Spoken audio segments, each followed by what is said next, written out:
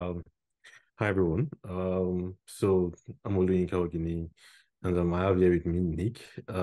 This is a continuation to our earlier series, the ATF walkthrough for Washington DC series. So this time around, we'll be taking you through some of the best practices for ATF Test Generator and Cloud Runner. I've got Nick, who is a software engineer on the team. Nick, do you want to give a bit of intro? Hi, I'm Nick. I worked on Test Generator and Cloud Runner, and so hopefully I can help with best practices. Awesome. So, as usual, we might be talking about some things on our roadmap here. So, be showing you this safe harbor notice, just so you're aware about some of the things we might be discussing. And this is our agenda for today. We're basically going to go through the general usage guide for Test Gen and Cloud Runner, and also we're going to talk about some best practices. After which Nick will actually do some demo and show us some things around Test Gen and Cloud Runner. So I guess the first thing I'm going to talk about is we've had a couple of customers talk about the fact that it takes too long for their test generation to get completed or executed. And some of the resolutions we have from our engineering team here is they would advise that the first thing you should do is to limit the test count per table. And basically you want to also um, have an overall test capacity in such that you limit the number of tests that are generated. And the third one being the query-based filtering. If you are aware about our new update, you would see we have some presets that are based on users, the tables, and maybe some service catalog items also. So those are the things we advise when it comes to you experiencing your test generation to taking longer to execute or generate it. The next additional guide would be for you to pre-modify your suit execution. As you can see from the explanation, it's best to execute the entire test suite before implementing any changes. Then once you've done the changes, you can now execute them again. The next one is to understand the fact that ATF is a regression test tool. We are not a UI test tool, even though we can actually do some of those things, but our best strength is in regression testing your customization. Then we'll come over to demo later once Nick is ready. Then some of the best practices for test gen is to always regularly update your apps. We on quarterly basis we push out some updates on our on the store. And since Test Generator and Cloud Runner is available on the store, you can always be sure that you get an update on quarterly basis. And also catalog item management are some of the best practices we kind of tell our customers also. Using this can actually significantly reduce the noise in your test. We also advise that you optimize the test per table. Like I said earlier, there are some requirements like we usually tell customers when it comes to optimizing the test table, and some of them are while you're testing your table, prioritize quantity over quality. Sorry, quality over quantity. You want to ensure that you're testing the right thing and not generating so much test when it comes to using the test generator. I think another one is also acceptable limit. Like it's generally acceptable to limit the number of tests per table to two or three. So the whole point is you're trying to ensure you have a comprehensive coverage when it comes to um, generating your test. Additional ones are related to test suite maintenance approach, which Nick will be talking about once we get to the demo. I think here I think this is the right time to actually ask Nick to come show some of this things we're talking about. All right, sure. Um, so I might be retreading some of the same ground of what he's already covered, but the main important thing for best practices is keep your store app up to date. If you notice an issue where something you think is happening that shouldn't be happening, first thing you should check is there a new store app version? And if there is, update it and see if the problem persists, because we quite frequently have cases where people have encountered errors that we spend time debugging that end up just being bugs that were already fixed in a new store app version. So you can save yourself a lot of headache just by keeping up to date. And then after that, the next best practice is if you notice your tests aren't running or your test generation isn't generating, check the cloud user page and make sure that this value here is still here. Because if your user becomes unable to log in for any reason, which can be like a script that requires the password to be reset or any other number of reasons, we clear that user from the property, and this will be empty. And so that's how you could tell that your user is no longer valid, and you'll need to ensure that test generation and the Cloud Runner both have a valid user the whole time they're in operation. Otherwise, they won't be able to log into your instance and do anything. Right. Nick, I have a question for this. So what if a customer upgrades their instance? Does this still retain? If you upgrade your instance in the middle of a generation or a test run, that will cause stuff to pause. You can't run tests or generate tests during an instance upgrade.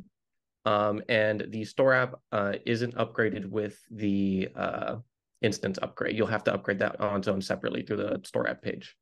Oh, I see. Makes sense.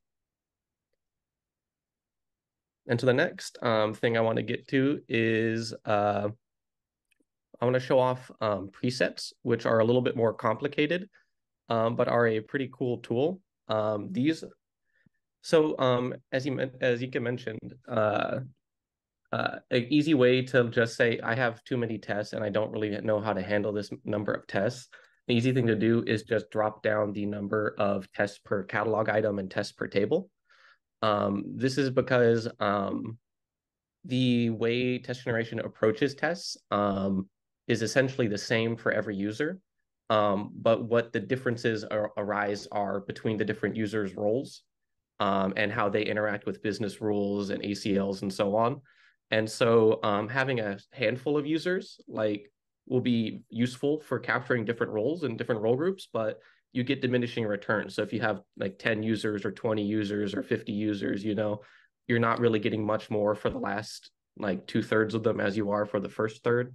So if you are encountering too many tests in your test suite and you want to get a handle on it, you can, this is an easy way without having to make too many decisions. The next one is you can limit the overall max count. If you're getting anywhere near this number, you can drop it down to 1,000. And then when we get to 1,000 successful tests, it will stop generating. And the more complicated but more powerful tool is you can use these filter conditions here on the bottom. And so you are able to filter different use cases here. You can go to this filter section and for example, you have dot walkable fields here. So you can do all applications whose name starts with the letter A, and then boom, you filter all users or all tables to being a part of applications that start with an A. And so this has now dropped the number of tables from every table in the instance down to 41. And this gives you a much more powerful way to control what is targeted by test gen. So yeah, actually another question. So now that we have 41 tables here, and initially I think we said we wanted 3 tests per table. Does that mean the total test that will be generated will be 3 times 41? That's 123 or so. So what the test per table means is, so this filter condition on the bottom controls what is even considered. Not everything that you filter in here will necessarily appear. It's what we will try to make tests for. And okay, we will not succeed on a good number of those. Some tables are completely inaccessible, and so we can't even open them because all the fields are read-only or something like that. Okay. There's any number of reasons a test couldn't not be generated. But what this controls is we will attempt to create this number of successful tests. And so for like agent assist recommendation here, we'll keep going, and we could have 2 failing tests and then 3 successful, and then the 3 successful end up in your suite.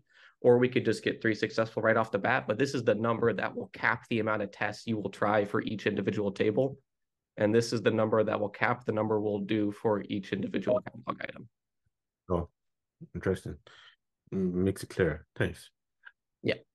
And so all these configurations you've done, you can now save. Like if I wanted to save this as the A application tables, I can do that. And then you hit submit. And then now we have this preset here. And so if I refresh this page and I come back, you will have your preset here. And then if I go to the tables, you'll see it still has that query I added. And you'll also see it saved the number of test counts I had and the maximum test count that's been modified. And basically everything in this form that you can modify will be saved as a part of these presets. So you can create quick configurations if you have generations you would like to run frequently.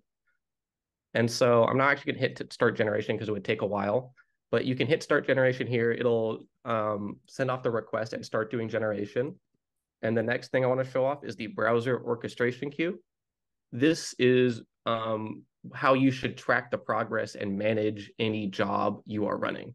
So this will have all types of jobs. It'll have test runs and test generations are mostly what you're concerned with. Test users are login requests for when you are setting the cloud user. And we also do one before every test generation. But you can go here and you'll be able to see the estimated progress that it's progressed. If the browsers have disconnected and had to reconnect, you can see the retry count here.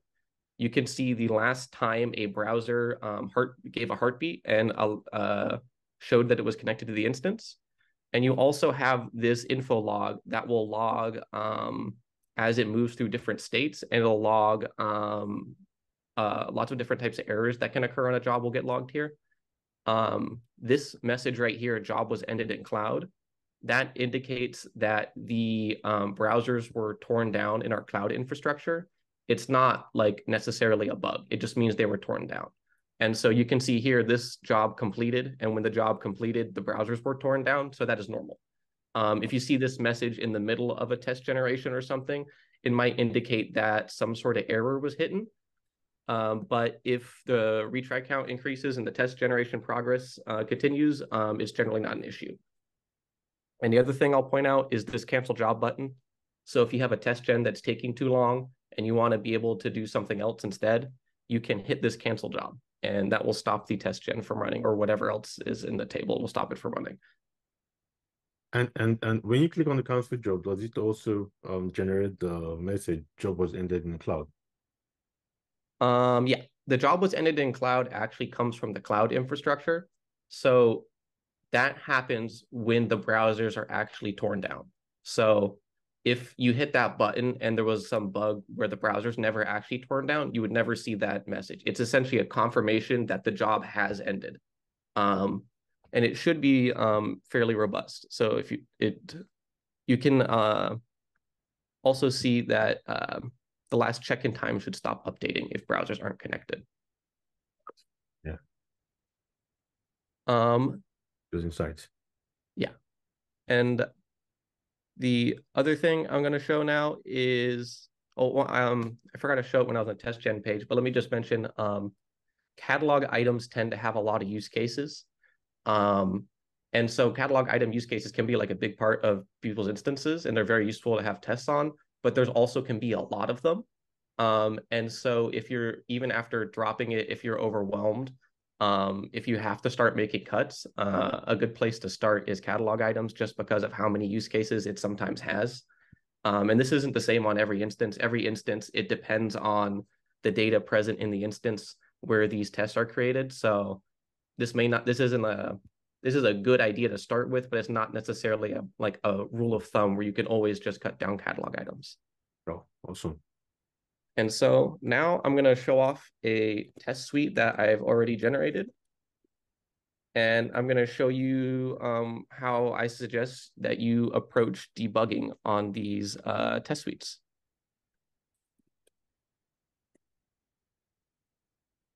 So I created this test suite earlier on incident.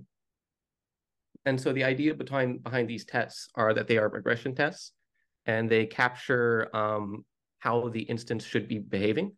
And so the way we do that is we open a form and we assert all the states and values that are present on the form. We make a change, assert all the states and values, and step by step, using data we found on your instance, we do that. And then we submit, open the form, check the states, reset some more values, submit again.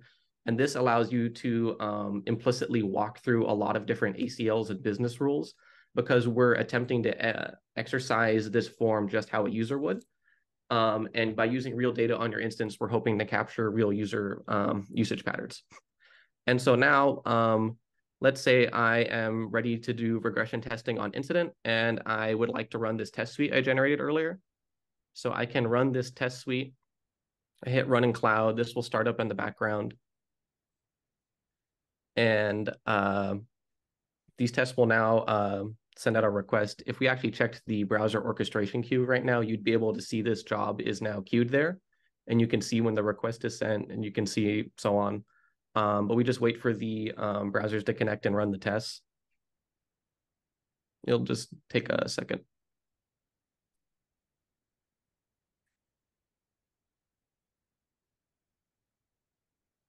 Good. So I think one thing we need to also tell them the fact that just the way they use the client test runner, where they can actually see where they can actually manage all the tests they're running on your client device. The browser orchestration key does similar for the cloud executions. So they are both similar, but they focus on different execution method. The client test runner focuses on the client test device, or the browser orchestration queue focuses on all the jobs or the processes that are being run on Cloud Runner. Exactly. And so I'm just going to cancel the rest because it's already failed, like how oh no, there's an error. So now I would like to go debug this error I've encountered. The first thing I suggest people do because realistically, if you're debugging failures on a generated suite, there'll be a lot more than 4 tests. First thing I suggest is you group it by output, and you put similar outputs next to each other. And so by filtering by output here and just literally ordering the list by that, you can see that it's grouped these 2 errors next to each other side by side. And so I have these 2 errors that have both occurred on the same table. They're both on incident, and they both have very similar errors and stack traces. And so they're very likely to be related. And so now the first thing you would do is go investigate customizations that you have on that table, see if there's anything that's changed. And so in this case, all of a sudden, there's this business rule I don't recognize. It was very surprising here. So you could go and investigate, and you can see, oh, there's this business rule somebody created which throws an error that has some piece of code that doesn't work.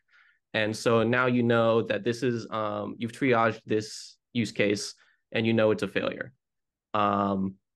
What I would suggest is that in all likelihood, these 2 errors are almost certainly from the exact same cause. They're both on the same table. They both have almost the exact same stack trace. And so what you can do is you can just filter out those errors and move on to the next one, and just step by step walk through the suite, grouping errors that seem to be similar, and then analyzing one of them. And if it seems to be a problem, you can put it in the I'm going to fix it later. And if it's not a problem, you can ignore it, and then just step by step, making your way through the suite like that. And that's how we recommend getting through the generated suites. Yeah, but when you filter out and you go back to run the test, doesn't it generate the same error again? Yeah. Filtering out here is just for my benefit to put it to the side so I don't see it anymore. It is possible to allow errors on this on any given test. If you go to a test result, oh, this one was canceled. If you go to a failing test result, you have the add all errors to warning, add all errors to ignored, and you could ignore it if you don't care. But in this case, this error was not intended to be thrown, and so this is something we'd want to deal with because it stops form submission. Yeah. But yeah, the filter out is just meant to help you be able to parse through the list without having to repeatedly look at the same thing.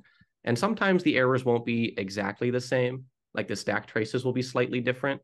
And if that's the case, you can do something more like a contains like stepped failed because, like you could let's say we don't want to look at any client errors. We could do this step contains root cause was blah, blah.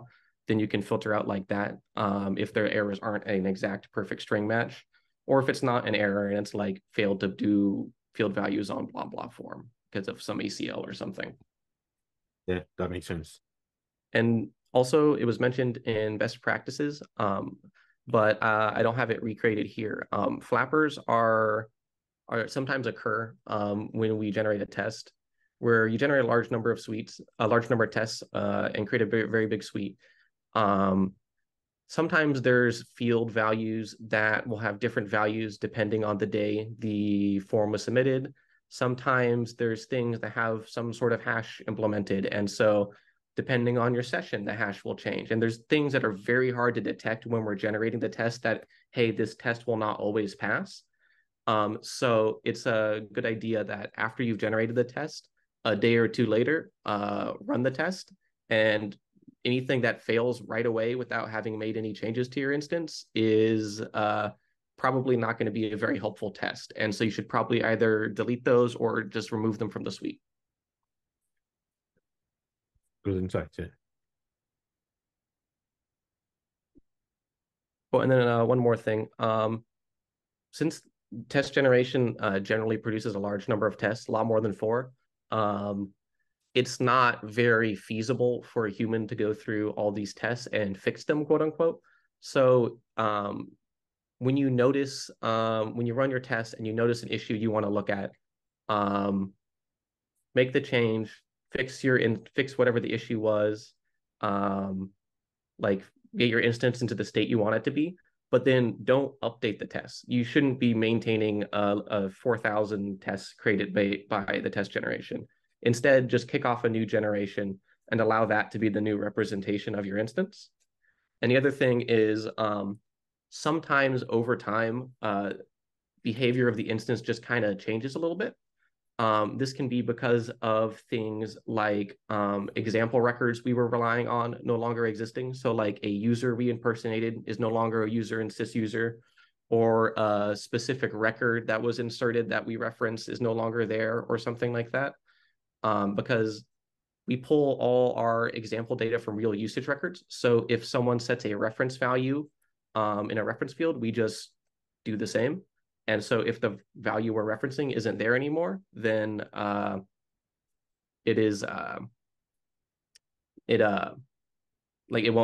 test will fail when that value is removed. And that's not necessarily indicative of a bug, because it's just the value has been removed.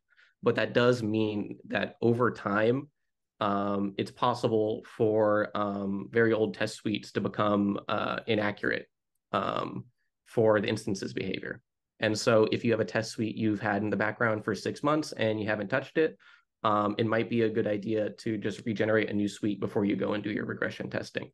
Generally, the closer you generate your suite to when you actually want to do regression testing, the closer you generate the suite to when you make the change. So you do this generation, make the change, and then run the result, and that will give you the best results for using test generation. Yeah, that's a very key one, because I remember my manager says calls test generator disposable tests. So once you're done running them, you can always dispose them and generate them again as much as you want. Yeah. And using presets, you can save like presets like, I want to do regression testing on a specific application. I want to target like specific high volume tables or things like that. If you find that because if you do not provide any criteria under advanced, we just do as many tests as possible, because we assume you want to cover the widest possible number of tables on your instance.